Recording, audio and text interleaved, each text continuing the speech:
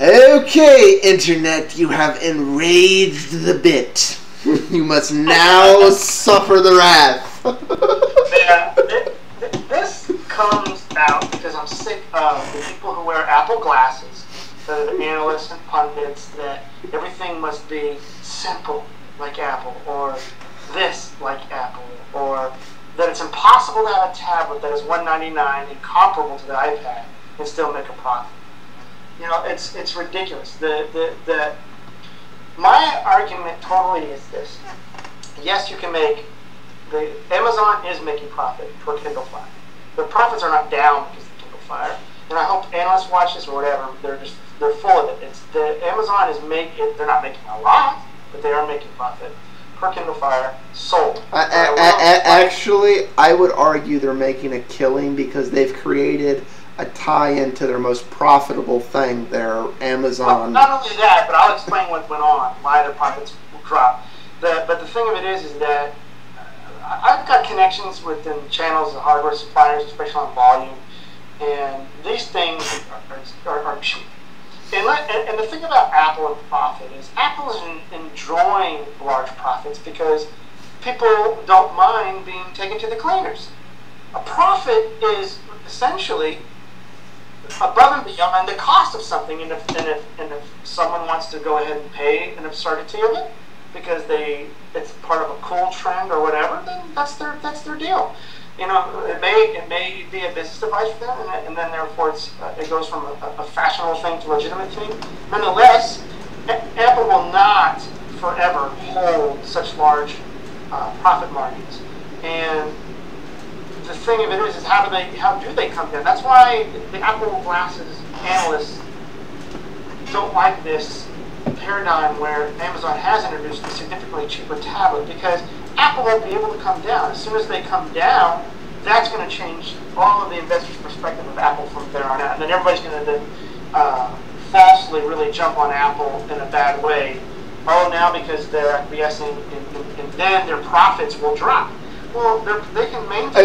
You know, I am honestly expecting sometime in the next 3 to 5 years that when that bubble pops, like you're saying, all the analysts, everybody will jump on Apple, and Apple's stock will just do this that day. Yeah, but see, I think they'll falsely do, because look, should come down. Their profit margin shouldn't be as high. For now, people are willing to pay it, but I want people to understand you're paying above and beyond. I mean, that profit margin is if we're doing it in percents, is much higher than what you're willing to pay for to get that iPad, what have you. And that's not going to last all the time. And their margins will drop, and then people are going to. Then I will then say, look, don't all jump on the bandwagon and crush Apple. Look, this is normalization of the price, which should come down. The iPad price should come down, and that's a good thing. Then it's the effect of allowing more people to enjoy the product at a more reasonable price. And Apple can still make a profit, not as much, but it still makes a profit. And you know, it's kind of different from the iPhone, because the iPhone experiences in the US at least a artificial advantage via the carriers that we discussed in the last show. But at least where tablets is concerned, I like that normalization. The iPad should come down in price.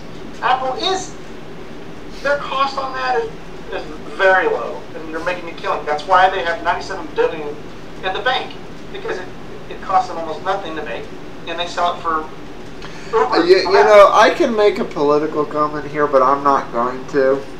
Yeah, I can't count how many people who are saying a certain message against evil corporations and profiteering, and I see Apple products. All 99% love Apple, and yet they're paying these extraordinary profit margins to where the competition is lowering and willing to take away from that profit margin to sell your product. I just see that as a complete. Wait a minute. So, profit bad. You buy most profit driven. I confuse. Oh yeah, for the 99%. So, like I said, I could make a political statement. I'm not going to. So what did happen to Amazon? Number one, there's a few articles that finally got it right. Amazon has been heavily investing in infrastructure and changing the logistics around. Three potent things have hurt their profit. One, I just said it, they're upgrading all their infrastructure, getting in. What have they done recently? Digital content, instant movies and things like that. They're doing what I call the Netflix maneuver. Netflix thought they could attach... Is that anything like the Picard maneuver? I'm just wondering, you know. Really. Netflix thought they could really attach a service to their mailing DVD service and not have to worry about increased operational costs. But they realized it and go, wow, we have to increase our business model, and that causes snafu. Well, now Netflix is back on track. Amazon Prime, it's a great service. I'm a member of it. And you get instant... Hello? Hello? I'm here. Okay. I heard you get instant. There it goes. Oh, wait, where did we cut off? The last thing I heard was Amazon is a great service and you get instant, and then it went Oh, instant. Amazon. Yeah, you get instant video attached to a shipping plane, which is very much like. Damn it! Am I stalling again or something? You're on. It's getting intermittent. Well, now you're off. What the frick? Something happened. Now your video cut out. We're experiencing technical difficulties and bandwidth problems. Please stand by. Your video's gone. I can hear you, but your video's gone. Oh, there it goes. Okay. I don't know what happened. I have no idea. Okay. So anyway, what I'm saying is that you get this instant video attached to a mailing plane, like a shipping plane, which is I call the Netflix maneuver. They're attaching something that's probably going to cost them more, which they've already invested in heavily, operationally, and attaching it to something which is really like this all-in-one. You get shipping services plus Kindle book stuff plus free stuff plus instant video, all wrapped up into the $79 a year package. I think they're going to have to work that out. Now, what did they do? Because see, the DVD and content has been going up. Like sales of books and DVDs rose 14.8% to $6 billion, right? But they are saying Amazon's stock has dropped 12.6% in the last 6 months. See, the Kindle Fire is not 6 months old.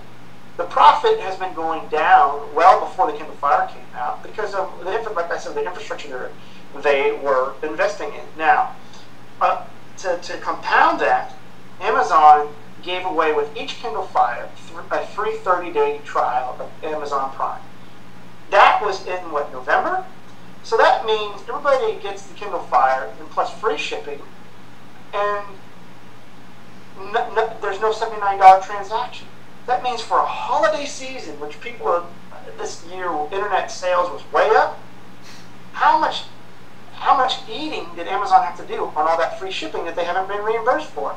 And I would like to know, on the next quarter, did all of those free Amazon Prime subscribers just use the free month and then not renew it to pay the $79? Or did they renew it? And if they did renew it, then we should see some of that cash come back in. I don't think they all renewed it. I would say a percentage might have. But that's going to affect their direct numbers. All the holiday sales, essentially, from these 6 million Kindles, good Lord, that's a lot of Amazon Prime shipping. Well, and you know what? Honestly, the model I apply to the Amazon Kindle and Kindle Fire thing is not the slate market because Amazon is in a very unique position. They're the other person in an Apple-like position, where for all intents and purposes, this is their console. This is they could give this thing away and make the money back in spades in 18 months. They could literally give them away. They're not going to, but they could. Yeah, that'd be crazy because you don't really make a whole lot of money just on CDs and DVD sales. That's a piecemeal market. No, but they are primed as the other primary powerhouse for content distribution. Sure, but people can go elsewhere. I'm just saying they're not selling the Kindle Fire at a loss. That people want to see. That is a bias. That people come in that are wearing Apple glasses because either one, they're an iPad owner and they don't want to believe that they've been suckered into buying something at high price. You mean I paid $500, $800 for something I could have got for $200? No. It's like signs of the original iPhone that came out that everybody bitched at that they had to lower the price. And I warned people. I owned 3 iPhones, but I waited till the price dropped, and I started laughing at people buying this stuff. You know what? When it comes, $3,000, and I was like, dude. No, when it comes to getting screwed by Apple, there's one product I laugh at every single person who bought it, and that is the first run of the Airs. Oh yeah, MacBook Air. That's what I'm saying. Yeah, it's just I mean it was joke specs, thousands of dollars, and the very next revision. Oh well, now it's actually iSeries processors, actually good specs. Oh, and it's half the price. It's like. Apple, like I said, can enjoy this on a large part. Why? A lot of consumers, they are the cool thing for them. And people can take that any way they want, but it is a larger chunk is that they're the cool brand, and that's when you're cool. People pay all that money. They don't mind essentially being ripped off, in my opinion. Just like the iPhone, the MacBook Air, and all that other stuff that just people they have to eat it, and a lot of people don't want to even admit it. That's why I didn't really buy an iPad. I could not justify $499 for that damn thing. It was the bottom line. I thought it was a cool thing. I had YouTube videos saying how cool it is and this. But, when I sat there and I just they want $500 for this thing? I can at least understand the people who bought one. I think they were being a little foolish, but I can understand buying one. What I don't understand is the Apple fanatics who went out there and bought the Wi-Fi only one, knowing 30 days later the 3G one was going to come out, and then 30 days later about the 3G one, and it was these people basically bought 2 to 4 iPads because they couldn't wait 6 weeks, and I'm like, what the hell is the matter with you? Look, I just could not justify what the iPad. I still don't think it's worth $500. I think it's a total. My honest opinion of it is it's a ripoff at that price. I will not pay $500 for an iPad. Nowhere near it. I mean, maybe around 2. Honestly, to be perfectly frank, here's the thing. I think between $200 and $300 is a fair price for these things. However, I think for them to really become the mass use device, given unless they become truly multifunction productivity, true desktop replacement devices, until that happens.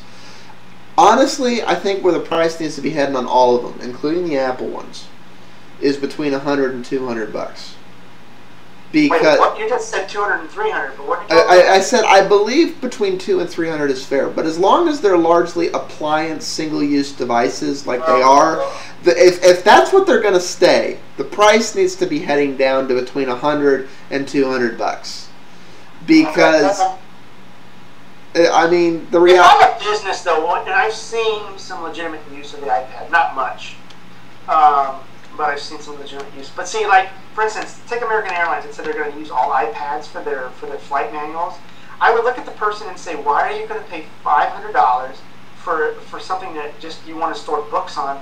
When there are tablets that'll do it just as well. You don't need a dual-core GPU and accelerated this No, that wouldn't be the question I would ask them. My question to that is, and how much is that going to increase the cost of my American Airlines ticket? That was an absurd maneuver. I mean, we're going to save fuel. Okay, you're saving pounds and things like that, but rest assured, that extra. All they're going to do is turn that around to more cargo they can take on at a higher price. You know, so that's what airlines do anyway. You know, they're gonna. Well, and, you know, the airlines do really crazy things when it comes to that crap. You know, I love the fact that the bomb bins that would make it impossible for a luggage bomb to blow up an airliner, you know, they said, oh, we can't justify those because they weigh too much. Yet we can justify the entertainment systems that weigh twice as much. I'm like, what? It's like, that doesn't make any damn sense. It's like, yeah. So that's my bottom line. Is that yes, there can be a tablet made comparable to the iPad that is $199 and make a profit. Not as much as what Apple's making, and Apple will probably enjoy these profit margins for a while. Well, personally, now I will say it will be unfair for analysts to start pouncing when Apple does reduce its prices and the profit margins drop. Because, look, that's a good thing. That normalizes the prices, and I think that makes things more fair, more marginal for consumers, and more realistic for that kind of device. Okay, I agree with that, but I have a question to ask here. As somebody who sits at least partly in the Apple camp, I think you're progressively coming to our side. But as somebody who at least sits partly in the Apple camp, will you explain to me why the Apple camp stands up and basically holds up these profit margin numbers? Because basically, like you say, what they're holding up is going, Apple raped me on price, and it's a good thing. Why? Why do they do that? Because, I mean, when they're stating that, they're saying Apple overcharged me, and that's what makes them great. And I'm like, so wait a minute. They ripped you off, and you're happy about it. I know. That was very concise. Like, you're celebrating that they ripped you off. I'm like, wait a minute. It's like, yeah, Amazon, I know, will do things to try to get people in. They will say, okay, we're not going to get as much profit for this. We're not going to get as much profit for this for consumer loyalty and other programs. I think they do good at that. But the biggest reason why their profits are down is they spent a lot of money. They gave away a lot, especially ramping up in the holiday season. But it's not the Kindle Fire, guys. And y'all can scream until the cows come home, but it ain't it. You're just gonna have to live with. Well, and honestly, I think some of those stories have been written just for buzz views because they're both hot search terms right now. So, yeah. But that was my piece.